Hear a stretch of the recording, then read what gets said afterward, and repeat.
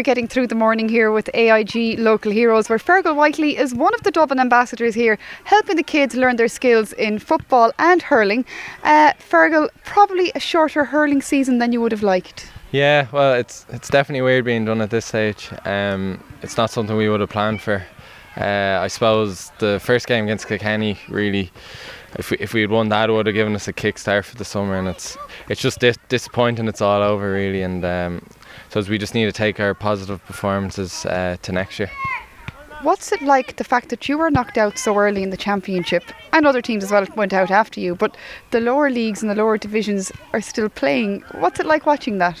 Yeah, it is. It's definitely weird. I suppose it's maybe something the GA have to look at, because I know ourselves, Offaly, Tipperary and Waterford are all finished now, and there's no hurling for anyone. Yeah, it's definitely something maybe that could be looked at.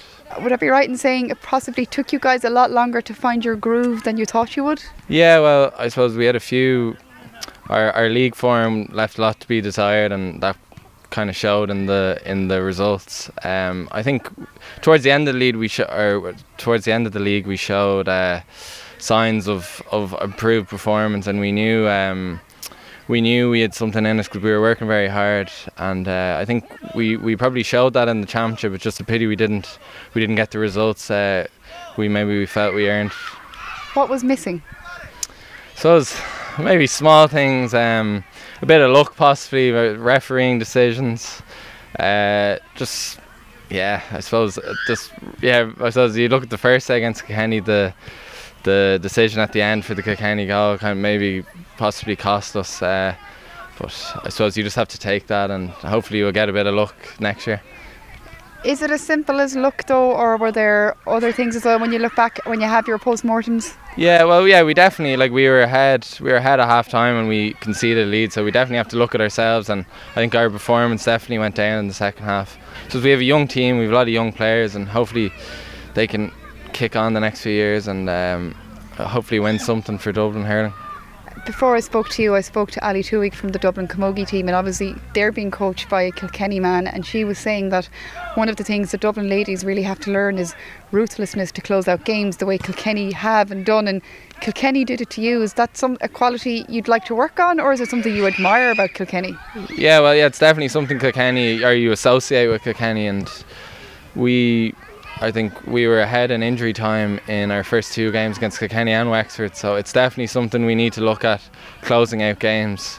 And even our last game against Galway, we were ahead and we let the lead slip, so it's something we'll have to work on, and being more ruthless. I was up in Parnell Park the day you played Offaly, and I was actually very impressed with how you played. You did really well. I assume though, obviously an inter-county hurler, you're never going to rest on your laurels. You're going to be taking stuff from this championship to be working on for next year. What are you going to be working on for yourself personally?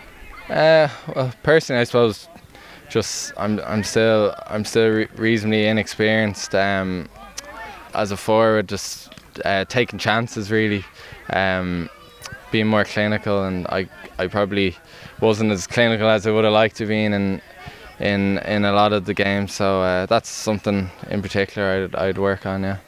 Can that become a bit of a vicious circle though, because in your mind you're thinking, I want to be more clinical, I need to take a chance to become more clinical, I'm not sure if this is a good place to be taking that chance, I've taken the chance, it's gone wide. Does that play on your mind?